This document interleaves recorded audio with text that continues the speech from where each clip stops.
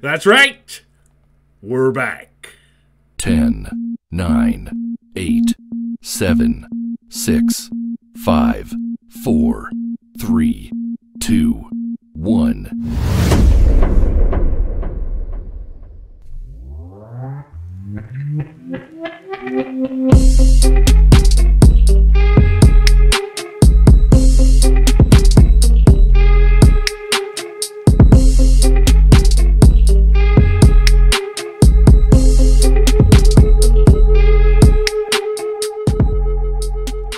Yes, sir-ree, we are back. The good news, GN and GN Square. Man, I'm telling you what, it's been about a minute. Been about a minute or two since we've done one of these. So, I've had many requests to bring back the good old good news. So, here you go. I know you missed me, and I appreciate it. Appreciate those of you that do watch these videos. So this one's for you. Let's get into it right now, baby. Story number 1. Boom! Tell me a story, tell me a story, tell me a story. All right, so story number 1 comes out of Utah. So Brooke Calley of Emery County, Utah, actually spotted her sanitation worker folding the American flag that she had incidentally thrown away after it was damaged during a storm. She thought that not only was she impressed by the fact that he took the time to do this, but she was a little bit embarrassed because she just didn't realize she'd done what she did. And actually, she's a wife of a veteran. You're kidding me, right? So that made things even worse for her, but that's okay. She made sure to make it a point to show others, show friends on social media what this man had done. His name is actually Don Gardner, and he is actually a Marine veteran. I am Gunnery Sergeant Hartman, your senior drill instructor.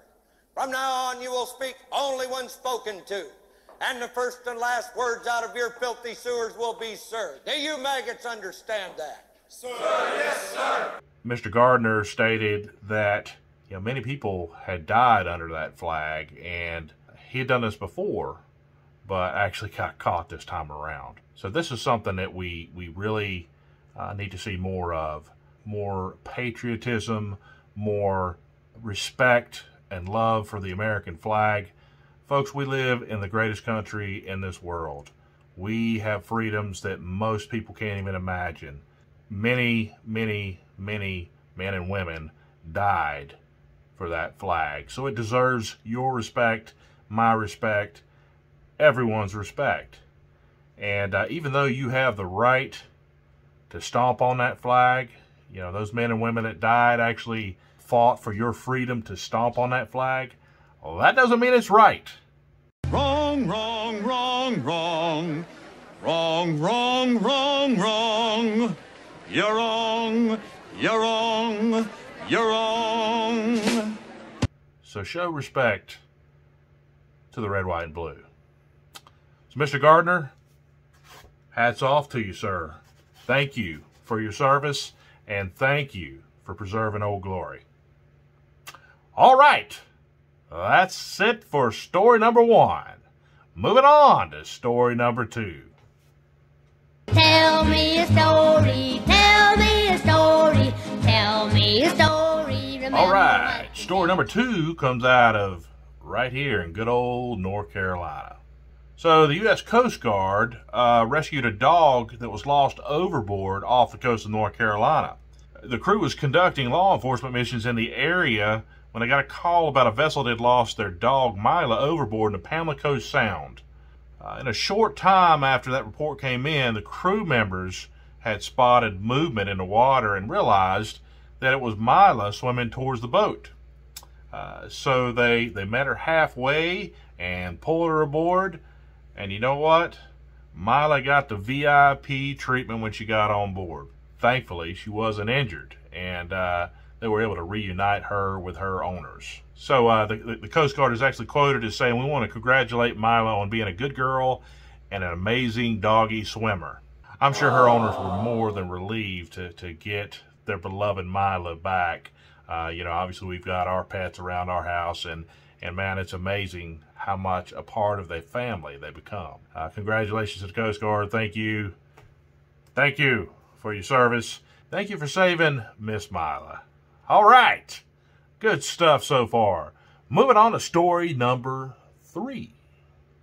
Tell me a story, tell me a story, tell me a story. Alrighty, so story number 3 comes out of Clay, New York, where an off-duty EMT saves a choking toddler. She was actually in the right place at the right time. So, mother began screaming in the restaurant when her 3-year-old daughter was choking and actually turning blue. Danielle Benz, who has been an EMT with the Western Area Volunteer Emergency Services, immediately took action. So Danielle grabbed the toddler and began administering back blows to dislodge the cheese stick that was actually blocking her airway. She actually recalled that the mom was standing up and the child was slumping out of her chair. I knew I needed to get over there and help the child for this mother. So children below the age of 5 are actually the most at risk for choking injury. The best thing to do is to make sure that you have someone call 911 while trying to administer the life-saving technique of firmly patting the child on the back. So, interesting story here. Before I get into that, thank you, Danielle Benz, for your duty and service. Thank you for saving this young child. Thank God you were in the right place at the right time. Now, the story, the choking story. Tammy Brock, my wife, Tammy Brock, is the world's worst. She panics. We'll be in a restaurant. She'll hear a small child cough, and it's like, oh my gosh, oh my goodness. Anyway, Ashlyn, my daughter, who is now nearly 25, at the time was, I'd say she's around 2 years old. I'm in the bathroom getting ready for work, and I was on night shift at the time, so I'm in there brushing my teeth. Got the old foam all in the mouth. Tammy comes sprinting in there. Oh my gosh, she's choking. Throws the child in my arms, and she's clearly not breathing, right? So I've got Ashlyn under my arm. Tammy takes off running into the other room and begins to call 911. Tammy takes off running towards the kitchen where we have a baby gate blocking it off. She doesn't clear the baby gate, is sprawled out on the floor. I come running around the corner. Ashlyn's still under my arm, foam coming from my mouth. In walks my sister-in-law, Terry, right? That's the scene she walks into. At that point, Ashlyn is breathing and she's fine. Thank God it worked out. Thank God for this off-duty EMT.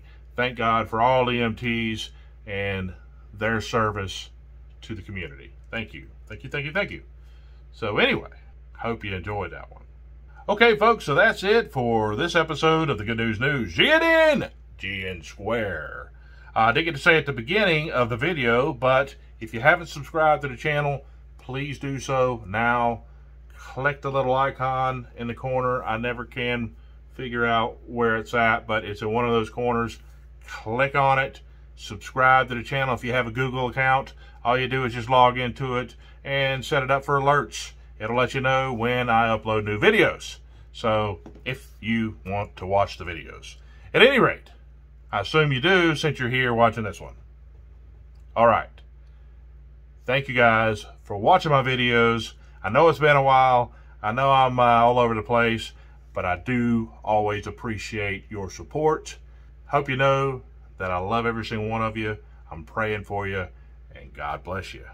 We'll put another one out soon. Going to the beach. I'll do some videos there, do some vlogging there. So, hope you enjoyed this one. Love you guys. Peace.